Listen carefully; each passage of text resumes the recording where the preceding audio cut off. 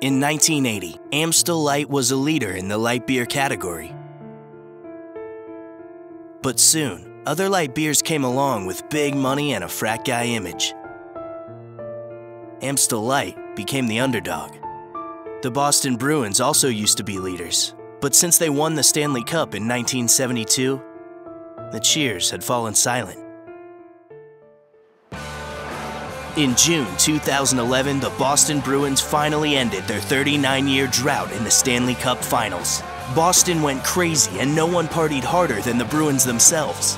After a wild night out, the team ran up an epic $156,000 bar tab. When the Bruins' receipt leaked, the internet and the media picked up on the controversy.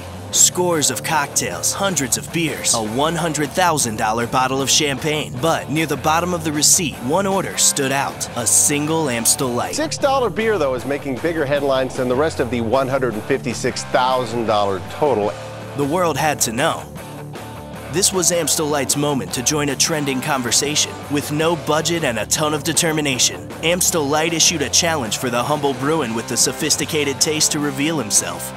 The challenge was seeded to the most influential social media voices in American sports, and the news spread like wildfire. Should this mystery drinker with refined taste come forward? Public speculation surrounded the conversation, and imposters even began to claim responsibility for the beer.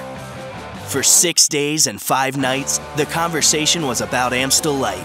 Amstel Light says it will give the player who confesses to ordering the drink free beer for his day with the Stanley Cup. By the time Bruin Johnny Boychuk came forward, Amstel Light had stolen the conversation and built its social relevance, contributing to a 9-point jump in communications awareness. Like the Bruins, Amstel Light found its way back to the winner's circle.